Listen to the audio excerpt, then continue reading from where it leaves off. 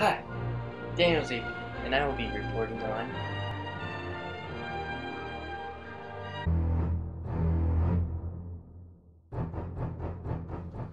Although littering itself is a problem on its own, misplacing a cigarette butt is 10 times worse. Yet 32% of all trash that ends up inside of our storm drains are cigarette butts.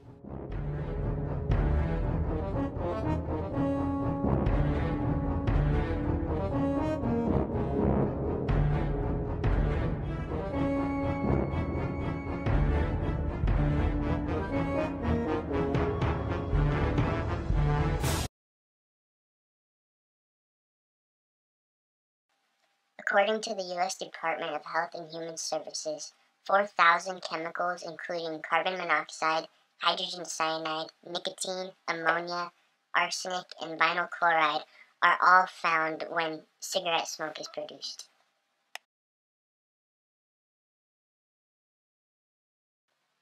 This means that 32% of the trash which ends up in the ocean is composed of toxic chemicals. Oftentimes, animals mistake these cigarette butts for food, which could potentially kill them.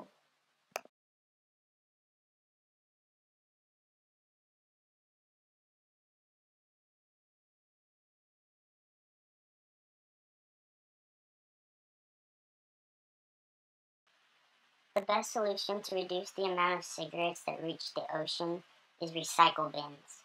We're now capable of recycling inorganic compounds within the cigarette filter and create them into park benches or even utensils. This solution gives people incentive to do something good rather than just dump their cigarette into the trash, which will eventually end up in a landfill.